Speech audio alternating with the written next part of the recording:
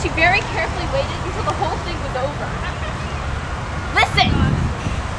Karen Wright and Martha Doby filed a libel suit against a woman called Tilford because her grandchild was accused of having what the judge called sinful sexual knowledge of one another.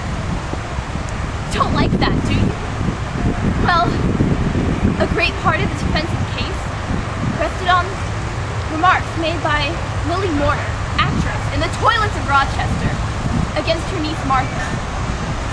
And an even greater part of the defense's argument was based on the telling fact that Mrs. Mortar would not show up in court to defend or explain these remarks. Mrs. Mortar had a moral obligation to the theater. As you probably read in the papers, we lost the case.